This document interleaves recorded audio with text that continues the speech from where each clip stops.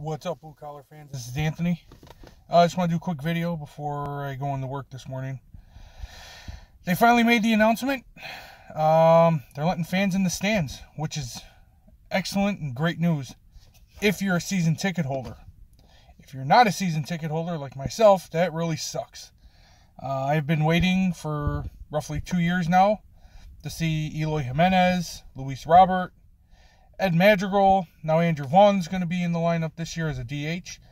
And if I want to go see them play, I have a feeling I'm going to have to pay out of the rear end to see these guys play. There's a picture with baseball ticket prices going around on Facebook. I don't know if it's true or not. Tickets starting at like $400. That's ridiculous. I've been reading articles saying, talking about the White Sox, that they are going to cater to season ticket holders first, and if there are any tickets left after that, they're going to release them out to the general public for same day sales.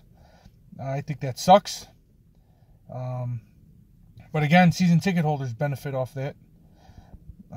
I think they should go half and half each game, half season ticket holders, and sell half those tickets to the general public who don't buy into season tickets. I think they would get more fans in, more revenue maybe, if that makes any sense. I don't know. I guess I'm just really pissed that I can't go out and buy baseball tickets for the Sox home opener this year against, I believe it's Kansas City. I think it's on April 8th, because I know they open up on the West Coast against the Angels.